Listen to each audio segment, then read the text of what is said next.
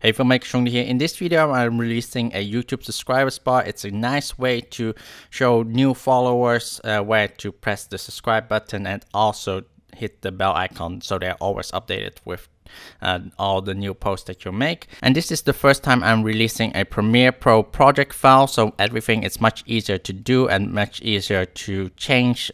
So it's really quick to alter to your own liking, like changing the picture to your own and also changing the text, of course, the naming and the title. So first go to the link in the description below where you can purchase this for €1. Once you have downloaded the zip, unzip it and you will end up with this folder. Just open it up. Once you open the folder, you can see 4 files. These you don't need to touch. The only thing you can directly change is actually this image. This is 2000 by 48 by 2048 pixel. And you can change this image with like your own photo. Just replace it, make sure that you're either saving over this image at the same resolution size, or you're just making moving this out and change the name to the one that you want. And pretty much you just double click on this project file and it will open in the Premiere Pro. And I am on the latest Premiere Pro CC 2018, and you need to be also, because I don't have the older versions installed, so you do need to be on the newest version to be able to use this. And yeah, pretty much this is the effect. And to change the name here, we have made it easier for you. So here on top, you can see this is the main sequence where you need to render this out. And here we have the change name title here.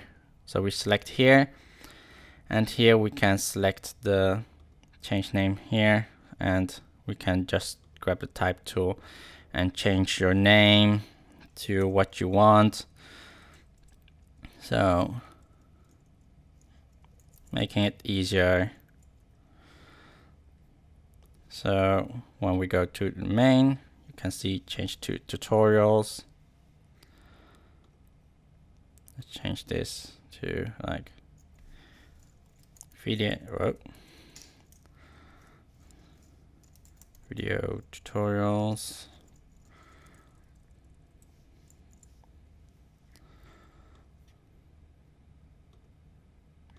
So you can see that. And pretty much what you can do is either drag also this project bin into your new sequence or new project, or you can now render out and export this, and pretty much that instead of using this project bin, just render a video that you can always use. So when you are rendering, choose QuickTime and then GoPro Cineform with alpha, so not the 10-bit one, you want to have the with alpha version. The reason for that, it will make it a transparent video and you can put it on any other videos afterwards, and then just render it out. So that was mainly it. If you're new to this channel, please hit that subscribe button here below, and also make sure you hit that bell icon, and I'll see you guys the next time. Bye bye.